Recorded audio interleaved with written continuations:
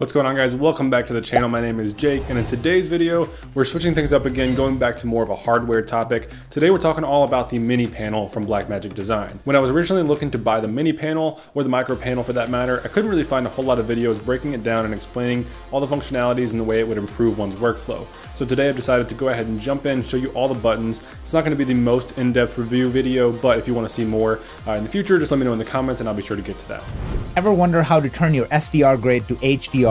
In addition to that, this free webinar includes proper workflow to using Hollywood's most used film print emulation, custom techniques to stress testing your LUTs, future-proof LUTs for HDR and ACES workflows. Learn to balance your footage in seconds with printer lights. Secrets to building an HDR-ready node tree. Prepping Dolby Vision trim for Netflix. Pro tip when saving a power grade. I will end the session with an extended Q&A. These questions came from you guys. Click the link in the description to sign up for this free training. Now you know what to do if you're enjoying the content. Be sure to smash that like button, subscribe to the channel, and turn on that bell notification so you don't miss any future uploads. Be sure to follow us on Instagram, and with that, let's roll the intro.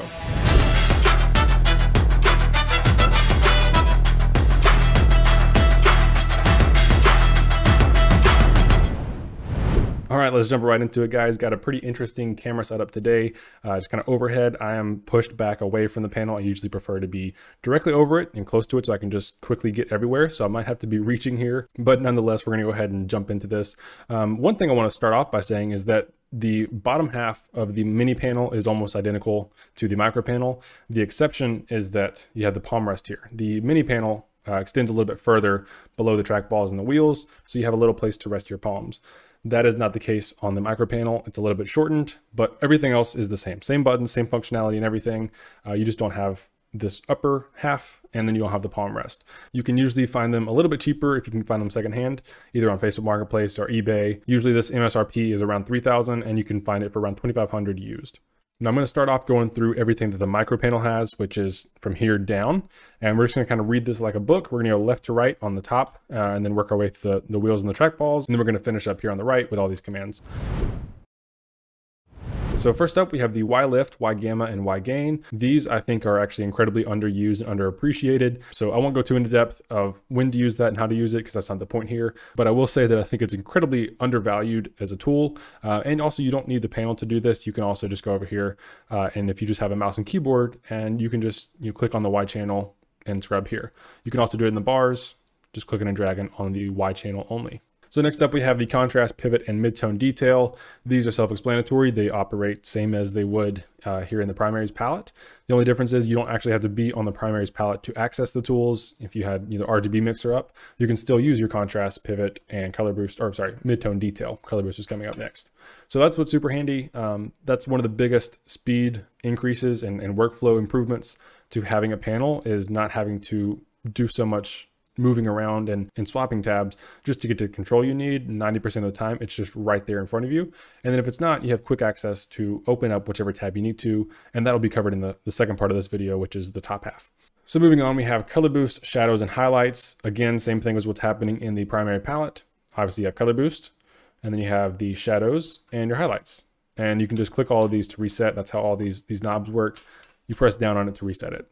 And the last three knobs we have here in the bottom half of the mini panel, the micro panel section essentially, is the saturation, hue, and luminance mix. Saturation, of course, increases saturation. Hue pivots the entire hue, or rotates it all the way around the axis there. And then the luminance mix, which I won't explain too much about what it does now, but essentially it just allows you to operate on one channel, isolate that channel, and work on it independently without having to worry about those changes affecting the red and green channels. All right, so that covers the top row of the controls and the knobs here. So moving on, we have the kind of the life of the party, which is the trackballs and wheels. So the wheels allow you to adjust the exposure of any specific tonal range. And then the trackballs, of course, allow you to push certain color into the different tonal range. And one of the main advantages of having a panel is that you can adjust two tonal regions at the same time.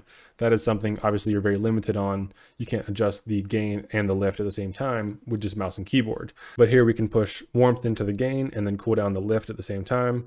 And just allows you to experiment more and get more and more different results. And then above each trackball and wheel, we have three reset buttons. We have the RGB reset, the reset all, and the reset the level. Next up, we have the log, offset, and viewer button. Obviously, log takes you to log wheels.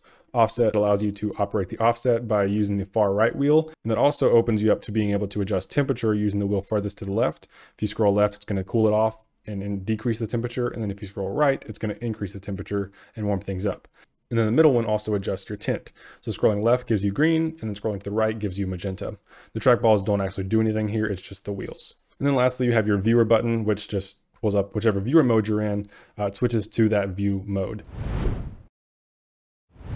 Now next up, we have all of these controls here. These are also going to be pretty simple.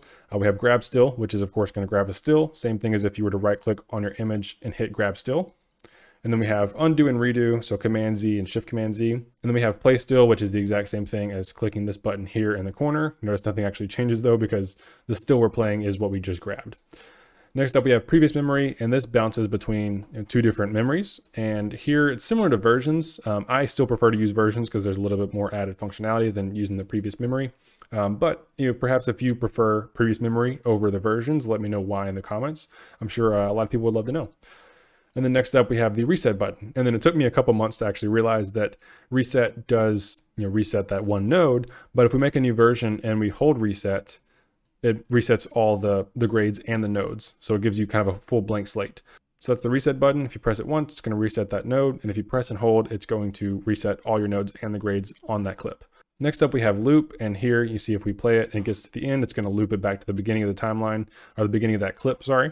So next up, we have bypass, which turns off all the color adjustments that you've made, and then disable works on a node by node basis. So if we went back to curves, we can disable the curves node, and then we can go using next node and previous node, which are our next buttons, that bounces us one node at a time. I wish they would do sort of a hold and it would go to the first node, but it only does one at a time. But they did do that on the previous frame and next frame. So if you press previous frame, it's going to bounce back one frame. But if you hold previous frame, it goes to the head of that clip. And then if you hold next frame, it goes to the tail of the clip. So that's kind of handy if you need to see the beginning and the end. I use that all the time. It's super quick, super helpful, but also one of those things that they don't really tell you about, and I didn't know about at first. So lastly, we have previous clip and next clip, and here you can't really see it because I don't have multiple clips in my timeline, but this obviously bounces you from one clip to the next. No matter where you're at in one clip, pressing next clip is going to take you to the first frame of the next clip, and then same thing for previous clip. And then lastly, we have the play reverse, which is going to play backwards. You can press it again, it'll go 2x speed, and then 4x all the way up to 16x speed. And then of course you can play forward, doing the same thing, 4x, 8x, 16x, and this button, the stop button, obviously stops it. So that covers the bottom half here of the panel, the mini panel. Let's go ahead and take a look at what is available here in the top controls, which is really where this panel is unlocked. This is what makes it worth the $3,000 price tag. There's not really much going on in the home button. It just shows you the network you're on. And then we have your about resolve. You can hit about. It's going to show you which version the panel is on and what it's connected using. Obviously I have mine connected USB. Just below the home button, we have the raw tab, and this is not a raw clip, so it's not going to give us the parameters to adjust here. But if it was a raw clip, you'd see a lot of raw options to change, and you would do that using the sliders, the dials. But I actually prefer, if it's a drop-down menu, to just avoid the dials that can be a little finicky. In that case, I would rather just go over here and then click the drop-down and then select whatever I need to select. So next up we have primaries, and here this is obviously going to take you back to your primaries. This has actually become a little bit more useful to me recently, because sometimes if I'm moving the trackball around for my lift, I can get it pretty close to where I want it, but then I'm just not quite fine-tuning it enough because I can make too many. It's too easy for me to make small changes in the direction I don't want to go using the trackball. So I can get it close, and then I can fine-tune it using just subtracting more and more red from the lift using this over here, and then using the green, I can add green. So that works pretty well. But you notice it's only lift and gamma. To get to the gain, you have to press this arrow key, and that's really the unlock of this panel. There's so many extra tabs and tools and functions you can unlock by adding or going to that second tab. And you always know if there's an extra tab there because it's going to have the 1 or 2 dots, or 3 dots in some cases, underneath the primary function that is highlighted in the screen here.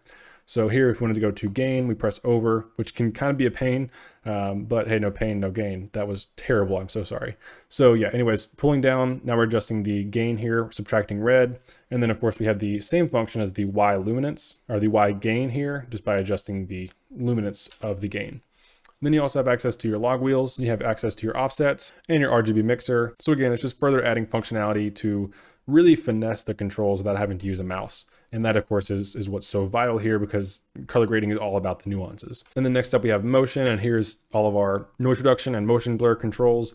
For the most part, I'm still using mouse and keyboard on this section because I don't know, I just feel like I'm still a little bit faster using mouse and keyboard with some settings. In a lot of instances, the panel is much faster, but in some things, I still prefer to just use my mouse. So next up, we have curves, and this is exactly what I was talking about, one of those things that I'm much faster with using my curves.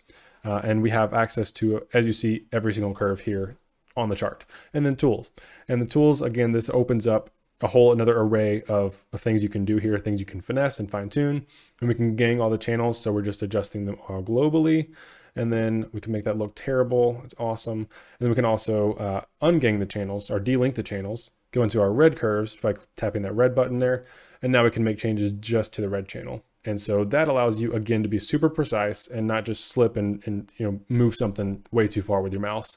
So here, making these tiny little changes, that's the nuance that I really do enjoy having when using these knobs on the panel. Now let's jump into the hue versus sat, and this will be the same for hue versus sat or any versus curve. This is one of those things that really does speed up my workflow because I can go right into this. I don't have to add any preset points. If I know I need to reduce red and yellow saturation, I can actually just take 2 fingers and then pull them both down. And it's going to set anchors on my green and magenta points so that I'm not affecting anything from green over to magenta. I'm only affecting the red and yellow saturation. And then if I want to reset one, I can just press down on yellow and it resets my yellow. So now my changes have only been applied to the red point. And still, if you want to fine tune things even more, you can take that red point after adjusting it and then adjust the input hue. And now you're moving it along that axis. So you're getting access to both controls, which again, more refined than a mouse. Reset this, and now we're going to our qualifier function. This is one of those things that I'm still kind of torn on because you can use the qualifier tool on the panel. It does work just fine, obviously, but I think I still just prefer to use mouse and keyboard in some of these instances. Most of the time with my keys, I just feel like I have more control just making small changes here. Again, it's all the same controls that are listed right beneath the hue, saturation, and luminance. It's just a different way of interacting with those tools. So next up we have windows, and here this is another thing that I do enjoy using the panel for. We can do a window on, and now we've created that window there. We can adjust the size. We can just make this, put it right over her face. Just pan this up, you can rotate it if you need to. Change the aspect. We can make it a little bit taller just to fit a face shape. And we can be sure to soften it out plenty. You can reduce the opacity if you want. Pan it left a little bit.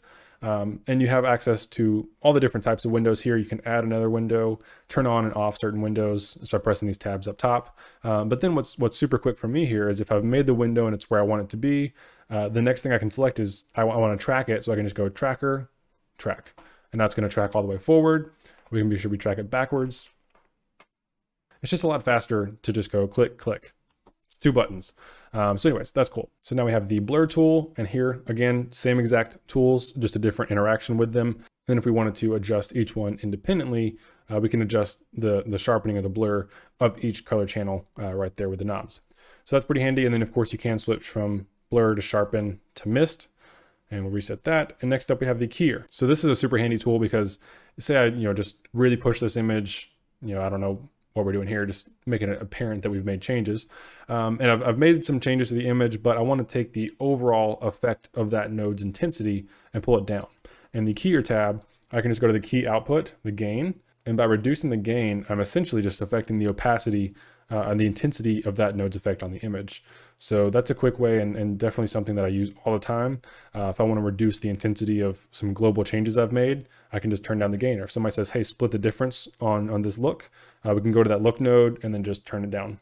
So next up we have sizing, and this is actually something I need to start using a whole lot more because we can just flip the image with a press of a button or flip it vertically. We can adjust the input sizing here. We can do the same thing for the reference sizing if we have a reference like play still pulled up or split screen. We can of course affect the node effects and then the output and the edit sizing. So all the sizing controls here, I use this all the time whenever I'm doing shot matching or if I'm matching a reference. Next up, we have effects, and here you can set your favorite effects to pull up and populate here. But just to show you how quick that can be, if I'm on my primary wheels or whatever, I'm making changes, go to my next node. If I wanted to add a glow, for example, I can just press effects and then glow, and it's going to automatically bring up the glow effects in the OFX tab. And then I can also adjust all those settings here. And this is what I was talking about with some of these settings they're not necessarily built to be operated on the panel. With some of these sliders, I still prefer to use mouse and keyboard. So reset this, and then next up is the user. And this one, it doesn't come in handy a whole lot, but if you're working with the HDR palette, this is the quickest way to get there. User, HDR, there's your HDR palette. And I won't even begin to get into all the controls here of the HDR palette on the mini panel, because you can pretty much adjust and modify every single parameter of the HDR palette here. So that's going to cover the left side, all of these controls and what they do and how they interact with the screens you're seeing here. They pretty much allow you to bounce between different pages and tabs of your controls. And then on the right side, it gives you a lot more options for modifying nodes and adding nodes. So on the right side, starting from the top left, is our serial node. This is going to add a serial node. And then next up is parallel. This, of course, adds a parallel node. And then if we hit layer, obviously adds a layer node. Next up, we have node plus linear. So this one, it adds a node with a linear window. And then node circle adds a node with a circular window. So this is quick and easy. If you know you need to add a vignette, you can hit node plus circle, and it's going to add, obviously, a node with a circular power window on it. Now, next up, we have the append node option. So if we're on node 2 and we press append, you see it's going to add that node at the very end of the lineup. And then next up, we have the full viewer, and you can kind of customize how this is laid out, but essentially it's just giving you some controls and giving you a little bit larger display on your GUI monitor of the image you're working on. So next up, we have previous still and next still, and this is super handy if you're trying to balance certain shots based on stills you have grabbed. And if we were to grab a couple more stills, previous still and next still, as you see over there in the left corner, they are going to modify which still you have selected to reference. And this just saves you from having to open up your gallery and then visually click on whichever one you want to have pulled up. Here, if you only have a few, it's just quicker to go previous still, next still, and bounce around that way. Next up is the highlight function. And here, if we bounce back a couple of nodes, you'll see we are highlighting just the changes on that specific node. Most of you probably already know how this one works. You can also use Shift H if you're just on a keyboard and it'll do the same thing. Next up, we have previous and next keyframe. And I don't use keyframe a whole lot, but when I do, this is super quick and easy just to bounce back and forth between where they're located. So I know that I'm not adding extra keyframes and making new changes, and it just throws everything out of whack. So having just this ability to click next keyframe and then modify the changes made at that next point, super handy. Next up, and lastly, we have the reference button, and it does nothing. I've looked it up. I can't find anything on it. If you guys know what the reference button does, let me know. But as you see here, I'm pressing it, nothing's happening. And one more thing to note about the right side here, all of these buttons are numbered 1 through 15. And I've got no idea why they're numbered. That they seem to have no function either. Maybe it was something they were planning on rolling out, but they never did. So hey, if you know what it does, let me know in the comments. So that's gonna do it for this one, guys. Thanks so much for tuning in to this quick little synopsis review of the Blackmagic Design Mini Panel for DaVinci Resolve. If you enjoyed this, please be sure to let me know in the comments what other hardware related topics you want to see covered next here on the channel. Again, don't forget to check out that link down below to get yourself signed up for the free HDR training. It covers a wide variety of topics, and I promise after watching, you'll walk away with tons of little tips and tricks you can apply on your next project. That's going to do it for me. Thanks so much for watching. Please be sure to leave a like on this video, subscribe to the channel, and hit that bell notification. And with that, I will see you guys in the next one.